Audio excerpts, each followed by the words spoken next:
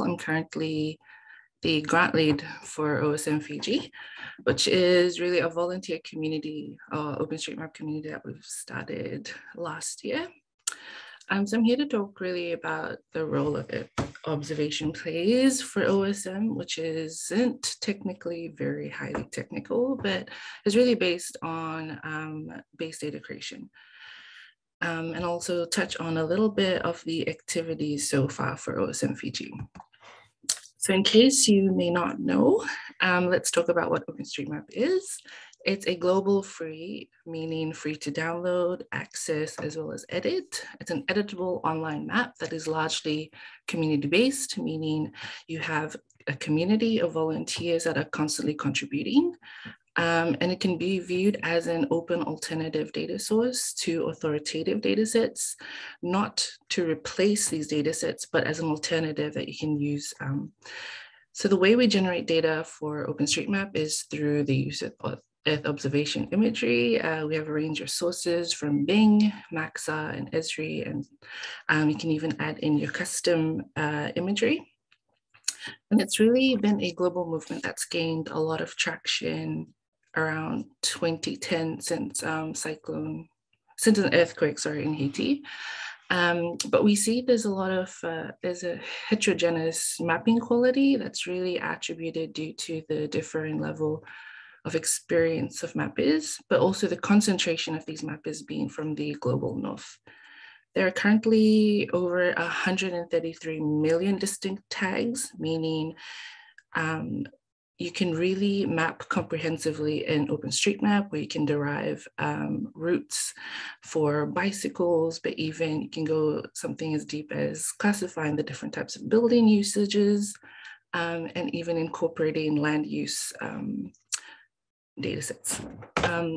So these are used to describe tags, in particular used to describe features in OpenStreetMap.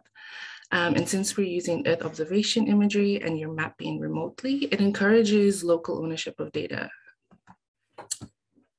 So OpenStreetMap is really, I would say, a movement. It grew across the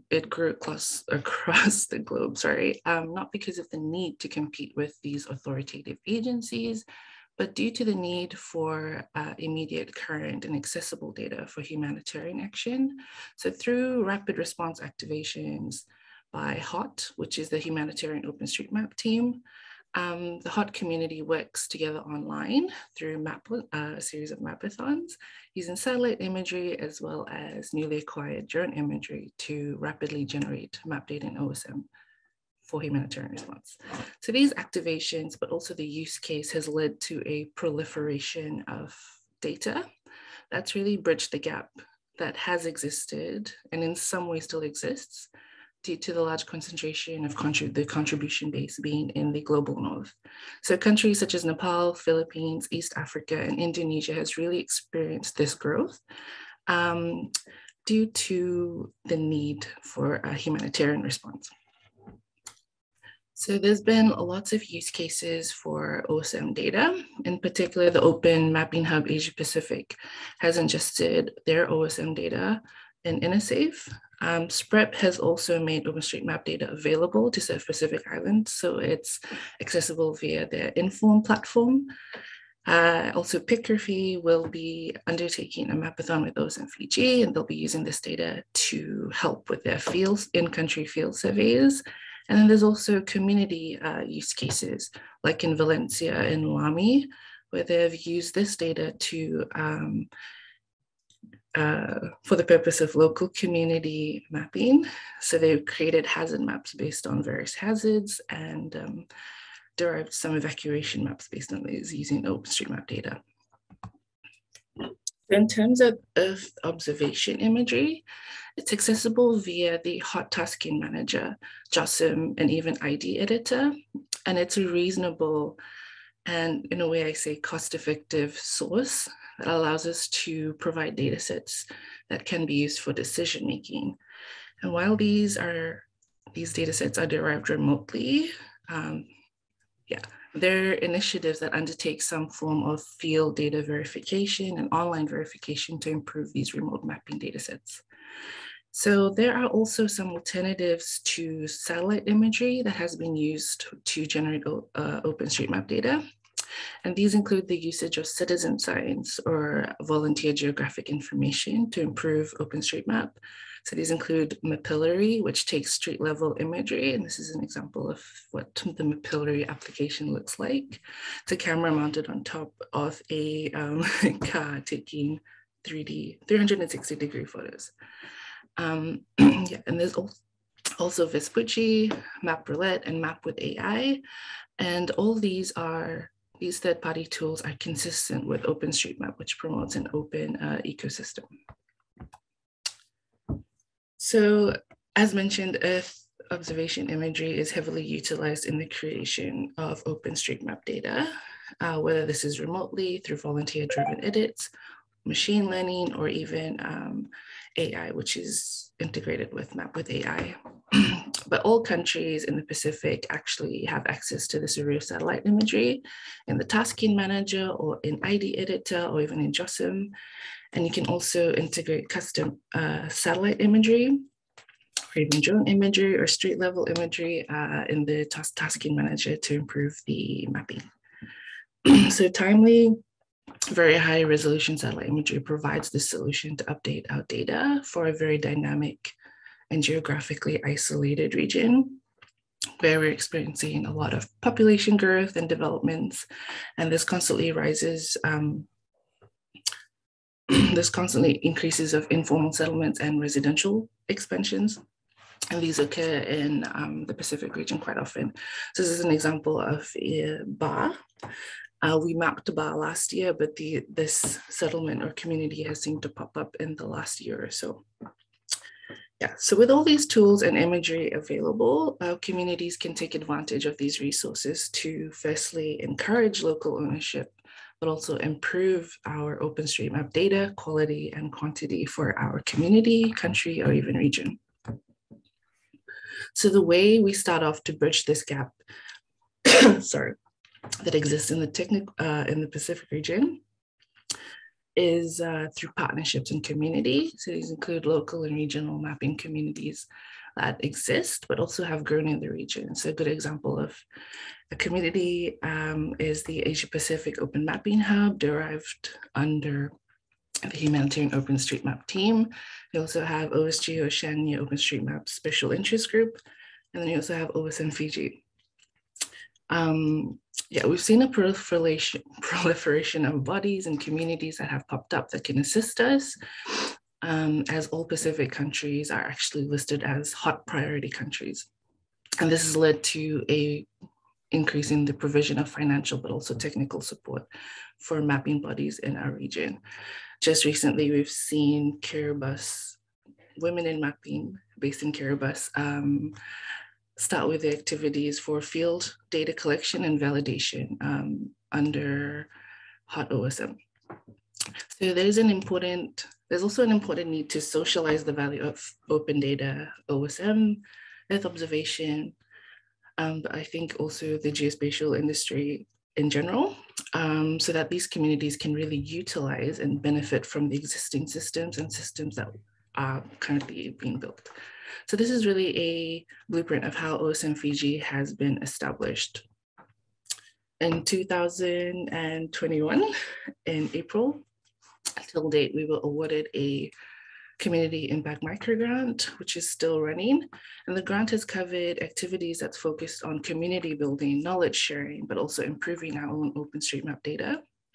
And for 1 year, even though we've ran 9 mapathons, solo mapathons, we've seen an increase, a total edits of 44,000 and also around 70,000 buildings being generated or digitized. We've hosted around 18 workshops, and these include socialization workshops and crash course training sessions where we train participants on QGIS, Kobo Toolbox, and also have experts come in and talk about their experience in the industry, whether they are surveying professionals, analysts, or even remote sensing experts.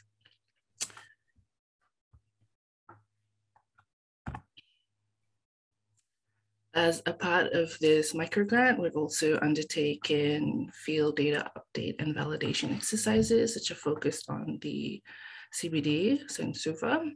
For this, we're using Vespucci to validate the data that we have digitized in our past mapathons. And we've also seen in our online activities that our participants aren't necessarily only from Fiji. We see a broader participation from Nepal, India, Kiribati, Samoa, and even Tonga. So aside from the grant, the formation of partnerships and collaborations has a primary focus. There's something that Eileen actually said really well.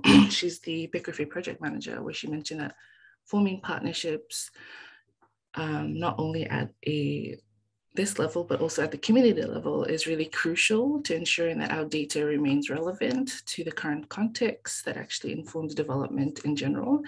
And in this case, we were focused on humanitarian activities during a disaster.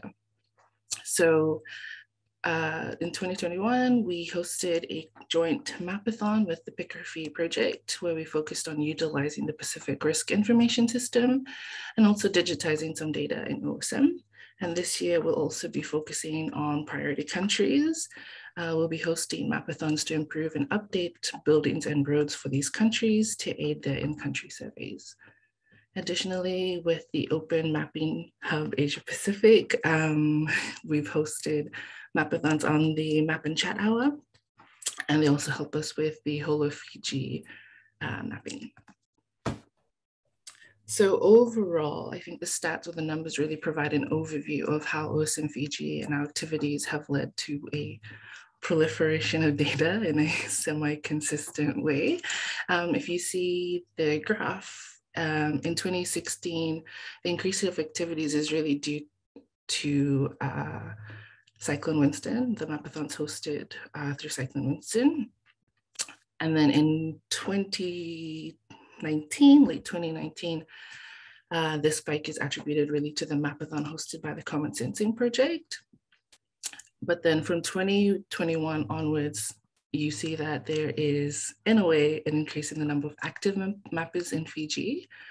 That's really attributed to the difference in attendance in mapathons, but we're focusing really on the blue line, where we look at the hot tasking manager, because that's where majority of our mapping tasks are hosted.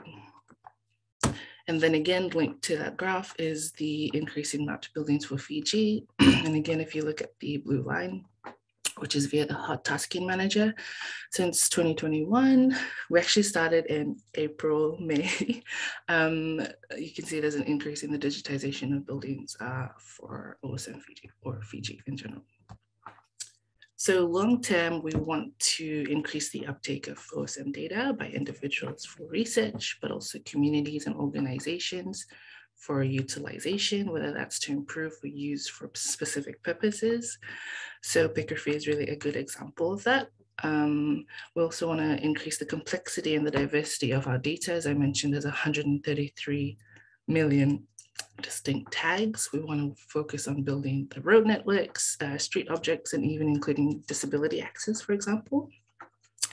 We also want to diversify our trainings and workshops, like to host more specific or project-specific workshops, but also diversify our attendees. We want to encourage the older demographic in our industry to attend. There's often OSM Fiji. Even though it's a volunteer group, it's often seen as a young people's club, despite not being a Youth Mappers chapter. We also want to build on our partnerships across the region, so taking lessons learned to help support the growth of other Pacific Island OpenStreetMap communities. So we're helping OpenStreetMap Samoa with a little bit of the activities. And sustain contributions and community. So in the near future, we'll be formalizing OpenStreetMap Fiji. And this will allow us to become endorsed by the OpenStreetMap Foundation and apply for grants and run some larger scale activities. Yeah, so that's all I have. I think there's a question and answer session at the end. And if you want to contact or know more about us, you can see that on the Connect With Us panel. So thank you.